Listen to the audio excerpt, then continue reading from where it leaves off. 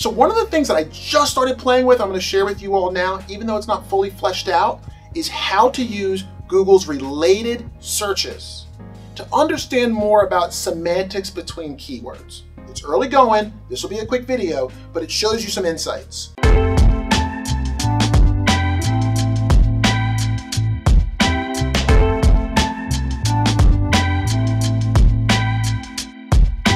So here I'm looking at Lunametrics. And they're somebody that are the OGs of this space. They've been in the space forever. We've been reading their blogs forever. We've been getting tons of value from them forever.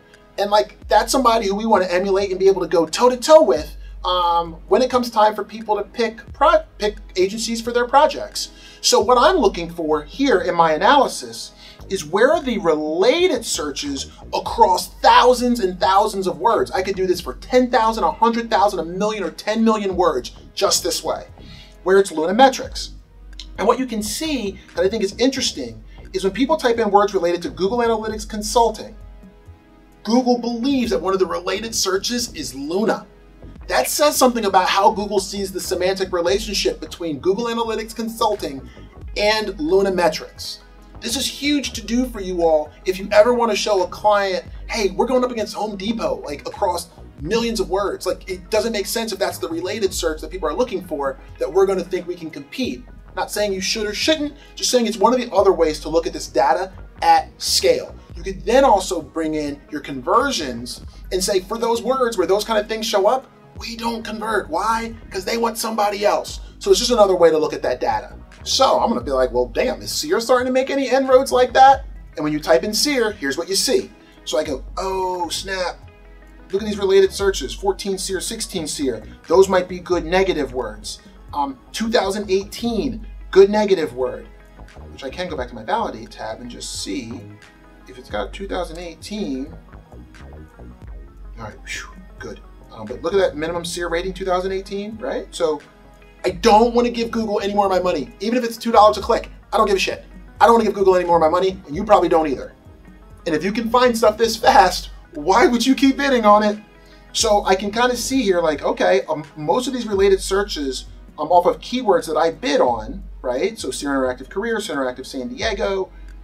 Some of these were around calculators and charts and things like that. So I would just want to make sure that we negate those in our account. That's all. So now I'm looking for Blast. I'm looking for Blast AM, right? So now I'm seeing best small analytics agencies, related search is Blast. Business analytics agency, related search is Blast. Sometimes you might see things in here that don't necessarily make sense, but in this one, for the most part, looks like they make sense. So I'm thinking, how do I get Seer Interactive to be showing up for some of these searches? I got an uphill battle.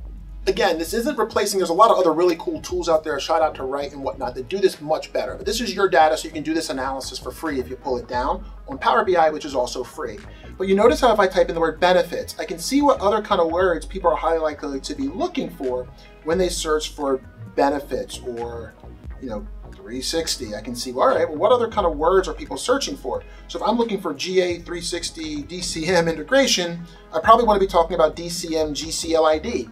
Maybe. Not saying that that's a definite. And I don't know enough about how all this stuff works at Google to say definitively that is something you should take to the bank, but at least it's another data point that influences how you go about writing content in a way that makes sure it's more likely to connect with the user. So I'm just getting started with related searches. This is a super early example of what we're working on.